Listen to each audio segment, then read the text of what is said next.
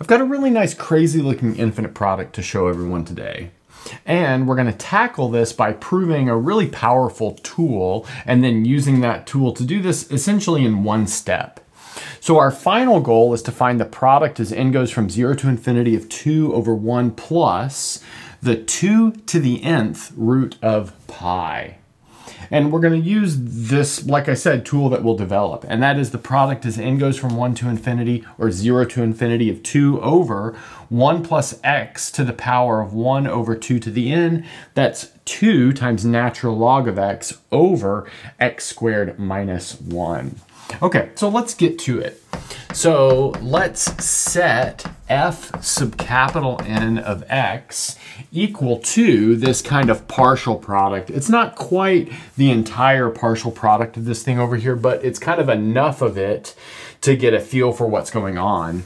So this is going to be the product as n goes from 0 up to n of 1 over 1 plus x to the 1 over 2 to the n. So like I said, it's not the whole thing. It's missing that 2, but we'll take care of that 2 when we get to it.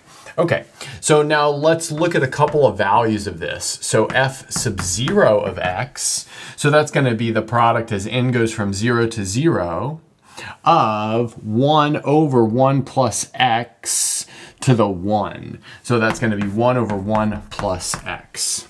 Okay. But now let's notice that our final thing has an x squared minus 1 in the denominator. So that kind of motivates us to turn this formula into something involving x squared minus 1, or 1 minus x squared. And we can do that by multiplying both sides of this by 1 over 1 minus x. So that gives us f0 of x over 1 minus x equals 1 over 1 minus x squared. So that's like molding this into the format that we need over here. Okay, so now let's look at f sub 1 of x, and notice that that will be 1 over 1 plus x times 1 plus x to the half. So we see that because we have the 0th term and the first term. But notice that we get this cascading operation if we multiply by 1 minus x to the half. That actually brings us all the way down to this 1 minus x squared in the denominator. So just to be really careful about that, notice if we were to divide this by 1 minus x to the half, that's the same thing as multiplying over here by 1 minus x to the half. Then, like I said, we've got this cascading action. So these two multiply together to give us 1 minus x, and then these two multiply together to give us 1 minus x squared. So that means we can write down f1 of x over 1 minus x to the half is the same thing as 1 over 1 minus x squared. The same thing as we had before. Okay, now let's look at one more. So we've got f2 of x. That's going to be equal to 1 over 1 plus x to the half, 1 plus x to the quarter. Just taking our product for n equals 0, 1, and 2. But again, multiplying by something in the denominator will have this same cascading effect. So if we now multiply by 1 minus x to the quarter in the denominator, so 1 minus x to the quarter, we see that these two will multiply together to be 1 minus x to the half.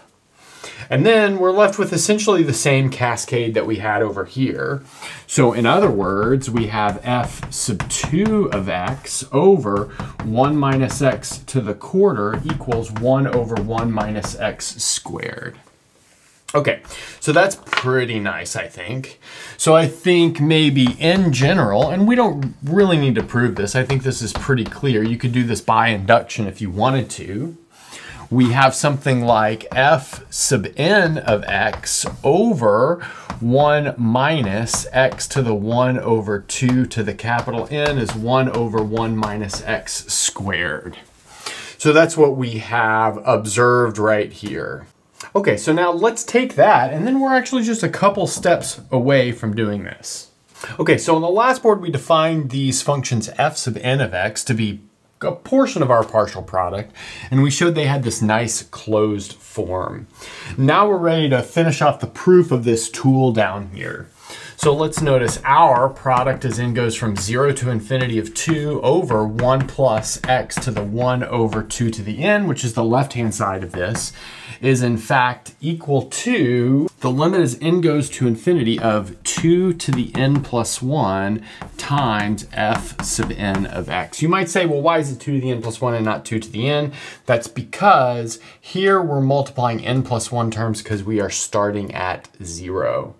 Okay, so now we're going to factor one of these 2's out and then replace our f sub n with that thing up there, which we developed on the last board. So this is going to give us 2, and then the limit as capital N goes to infinity of, we have 2 to the n times 1 minus x to the 1 over 2 to the n, all over 1 minus x squared. But actually, while we're at it, let's bring this 1 minus x squared out as well. Okay, and now we're going to do a quick change of variables on this limit. So we're going to set y equal to 1 over 2 to the n power. So let's notice as n goes to infinity, y will go to 0 from above. So that leaves us with 2 over 1 minus x squared. And then we have the limit as y goes to 0 from above of, this is going to be 1 minus x to the y all over y.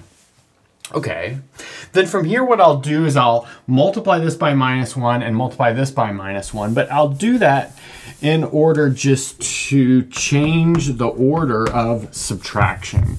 So that leaves me with x squared minus 1 out here.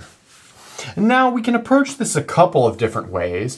We could use L'Hopital's rule to quickly get to this result here, using the fact that the derivative with respect to y of x to the y is going to be something like x to the y times the natural log of x. But I in fact looked at a limit like this in a previous video where we do it a couple of different ways. So that'll be linked at the end of this video. But needless to say, this stuff that I'm underlined in yellow actually turns out to be the natural log of x, which means here we get 2 times the natural log of x over x squared minus 1 as desired. But now let's notice that our goal product is really just a special case of this product where we've set x equal to pi. So that tells us we immediately know the value of our goal product. And that's going to be 2 times the natural log of pi over pi squared minus 1. So there's our final value. And like I said, if you like this video, I've got a video where I derive this kind of value for the natural log via a limit. That should be on the screen right now if you want to check that out. And that's a good place to stop.